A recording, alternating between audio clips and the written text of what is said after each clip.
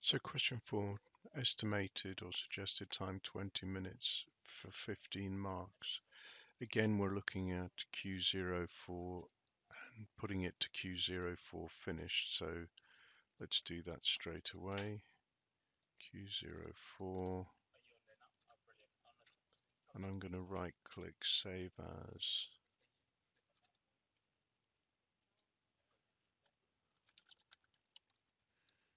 Finished. So again, the advantage of doing that is that you leave a clean copy of all of the initial files sent to you. It's just good practice, I would say. It's something that you should get your students to do, especially for question 4. Let's have a look at this. I can't remember, it has a special type of name, this problem. You're basically given lines of code which are syntactically correct, but you need to take them and put them into the correct order to make it run. So here you've got table input output. You want the program to continually loop until the user inputs 0 to stop. So that's quite an interesting hint. I suppose it's telling you that there's going to be a while, and sure enough, here we see down in line 37 there is.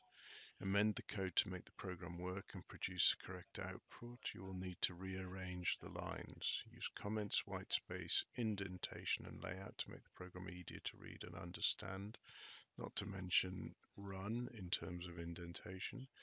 Do not change the functionality of the given lines of code. Do not add any additional functionality and save it to finish. So this is a interesting challenge, and one that has a few different solutions, and one that is well worth taking the time over.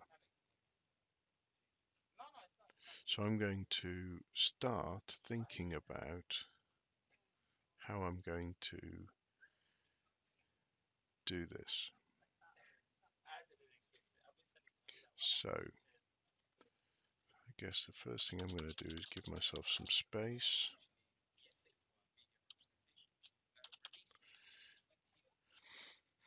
Your students, of course, would have the full screen to work on. I'm keeping the question paper visible on my screen to the left here, which is cutting down the usable area. But so I'm going to start with cut, paste. So the first thing I'm going to do is ask for a year.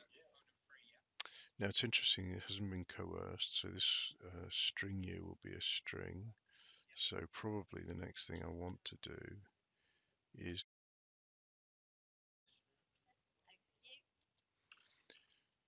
so I notice here then that we've got a coercing of that to integer. So now year is an integer, so that's not a bad start. So what are we going to do from there? While, this is where we're going to need our while. Where is it?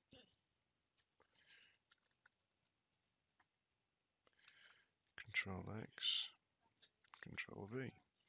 While year is not equal to 0. So I'm going to be doing things,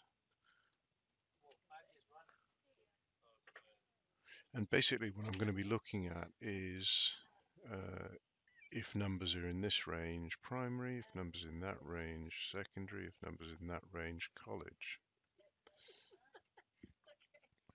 I notice that in my code I've got year too small, year too big, which is quite interesting. So let's have a think. So I'm going to start off with year less than 1. Control X, tab, Control V. So if year less than 1, that clearly is going to be year too small. And I'm doing cut and paste so that they're gone from here so that I don't get confused. If I need to go back and look at Q04 original, I still have that. So, what's next? Elif, bigger than 13, less than 12. So I guess I'm going to take this one. No, let's take the year too big. Control X.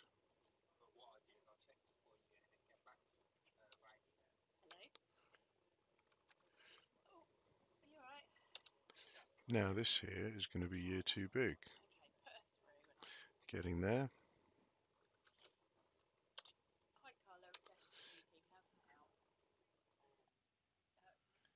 So now if we go year less than 7, primary.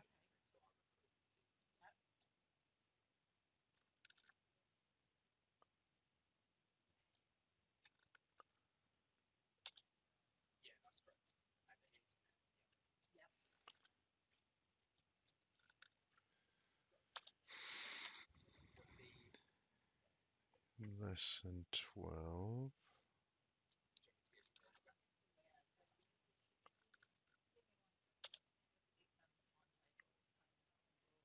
Secondary.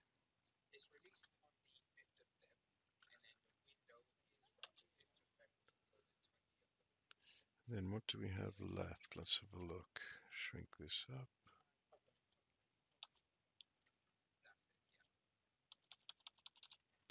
So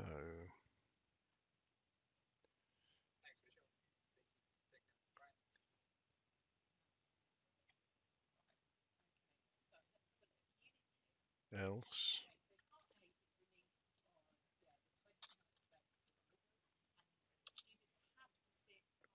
Print college.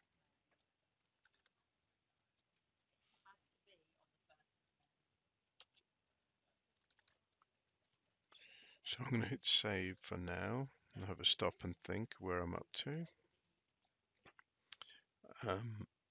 And now, of course, we're going to need to go to keep the loop running. We're going to need to prompt again for an input so that it keeps looping. Well, not trivial.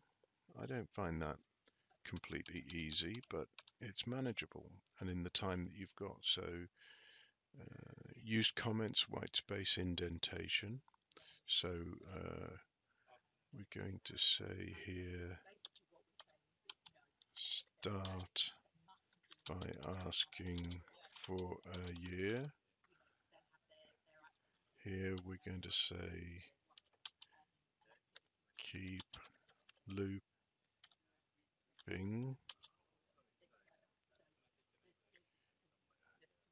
until 0 is entered. You've got to love the quality of English in a programming language. Then we're going to go get new input.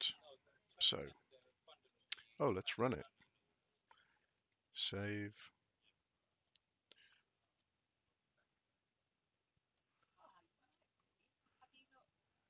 Zero. It's exited. So far, so good.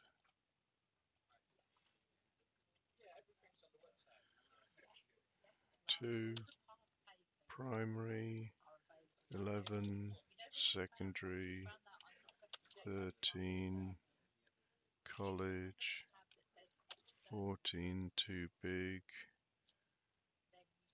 1, primary, -1, too small, -20, -11, too small. That's interesting. Oh, 0. Okay, so that looks like I have a working solution. I'm pretty happy with it. I haven't taken as much care as I might have done in a real live GCSE, but let's call that a wrap.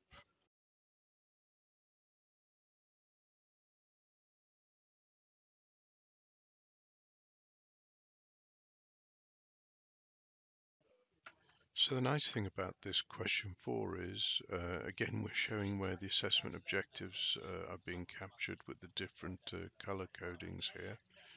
But every one of the 15 marks here is point-based. So there's no levels-based element in this mark scheme. So this answer would have obtained all 15 marks. It's very straightforward. If you scroll down the mark scheme further, you see examples of solutions. Solution 1, there's a solution 2 as well. So it's an interesting challenge. I think they're called Parsons problems. I really don't remember. I will get in trouble, I'm sure, for not remembering that, but that's question 4.